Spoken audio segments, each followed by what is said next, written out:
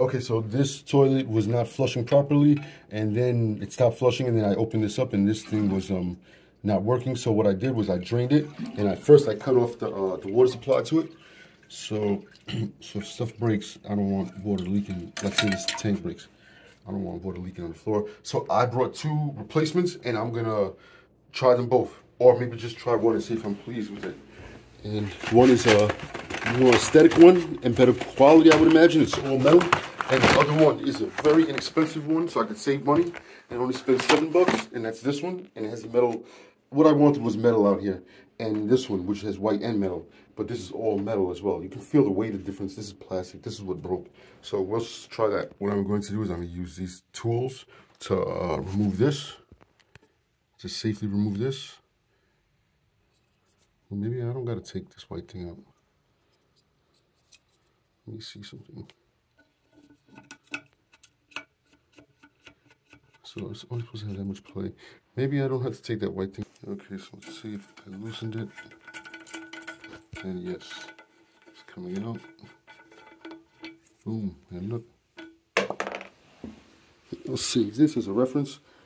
So what I'll do is I'll screw it back in.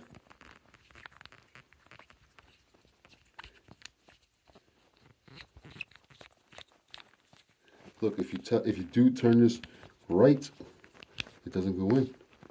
Turn it loose left, and it tightens up. So lefty loosey, righty tighty, not in every case. So I'm just going to clean this staging area a little bit. It looks clean. Good. And so now I got to put the new one in there. This is the one that I'm going to go with. Let's try it. I'm going to take this apart and put it in there. So I've taken it apart and I left the hardware in the order that it's going to go in. Now this right here, I have to figure out, does the porcelain go on the outside of that rubber gasket, or does it go in between? I would think it's going to go on this side right here by the thread. I'm sorry, it's going to push in and the porcelain's going to go here, but we'll figure that out. So that worked out well, but guess what? The washer's not on this side, the washer's on this side. And according to this,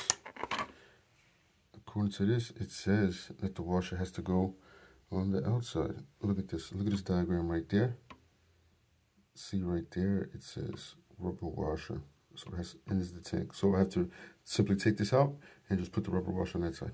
Good thing I did not throw this out because I was using this.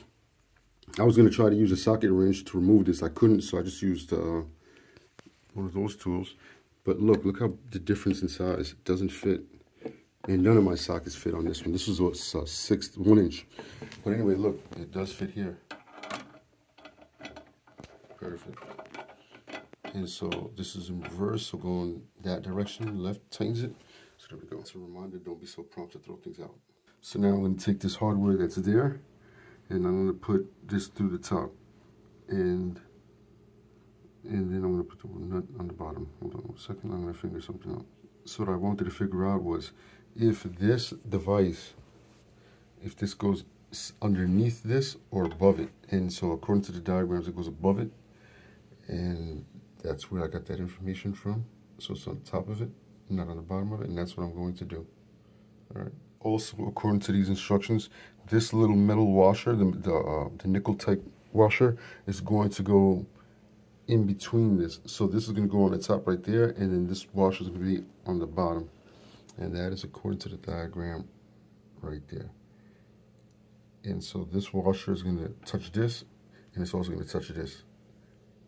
So there it is. I've hand tightened this one, and then this one I've tightened this with the tool.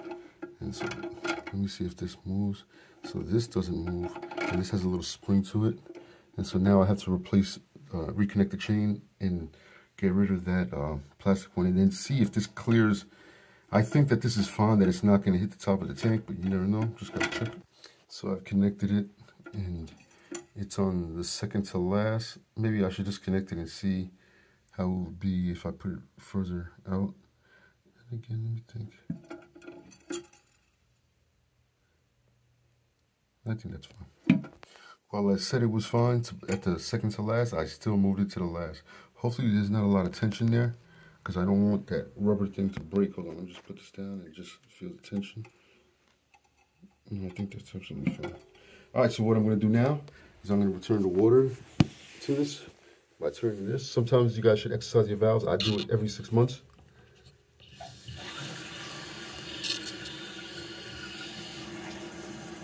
You exercise the valves so they don't get dry, and when you do have to cut them off, there's no leaking. It's okay, some moisture and stuff like that. What I'm going to do is I'm going to drain it now because I was muddying up the water.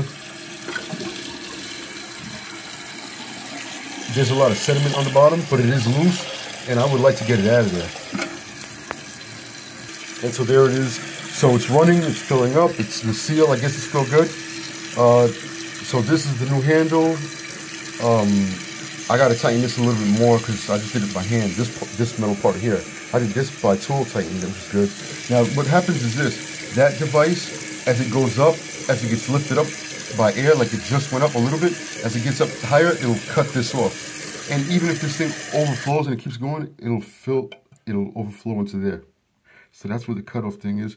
You could turn this and raise it so that way you can get more of a flush, depending on how many gallons you want. I'm kind of very satisfied with this because this is not even this is about half a tank flush, so I get to conserve water. All right, so let's see how it works. Very good. Now what I'm gonna do is I'm gonna put the things back on it and then flush it 2 more times.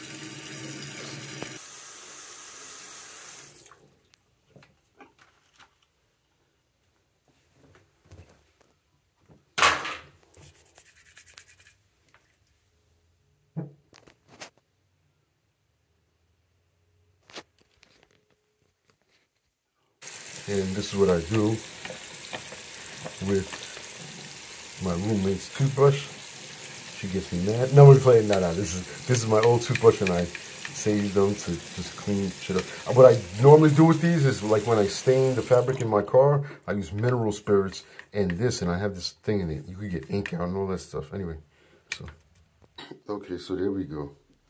It looks, so you got white and chrome, and it's actually real metal. And so there's this look, that look, and this look. So, you know, and that seat matches the floor here, and the door with white and chrome kind of matches the that little thing. Maybe I should get some white curtains.